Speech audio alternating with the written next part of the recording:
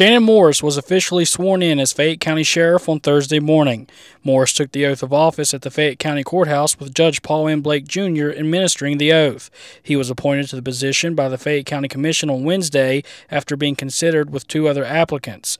Morris has been with the Fayette County Sheriff's Department for multiple years and was serving as Chief Deputy under Sheriff Fridley. Morris will serve as Sheriff for the remainder of former Sheriff Mike Fridley's term, which concludes on January 1st. Fridley resigned and retired from the position last week. He has accepted a job with the Fayette County Board of Education as Fayette County Schools Security and Safety Officer for the upcoming school year. Morris spoke with Lootpress following his swearing in and says he's excited to get to work and get coverage to other areas in the county. I've been a member of the Sheriff's Department for over 18 years. I've been stationed in every detachment, worked every shift. I've been in the K-9 unit, the SWAT team. I've been a detective, the Chief Deputy. I've wore many hats while I've been here at the Sheriff's Department and now as the Sheriff. My main focus is trying to up the patrols in outlying areas of the county, and we're actually in the process of doing that now.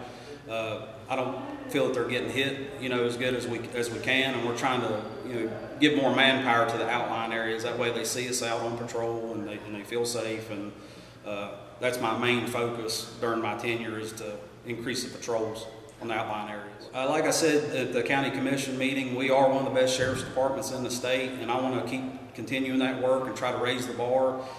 We should never settle for the norm. We should always be looking to do better for our citizens, our children, and also our deputies. So I want to keep trying to raise that bar and learn from what the other sheriffs has taught me throughout the years, and just keep pushing forward into the next administration coming in next year. He also announced that he will appoint Jess McMullen as his chief deputy. Jess McMullen is currently running as a Republican for sheriff and is unopposed.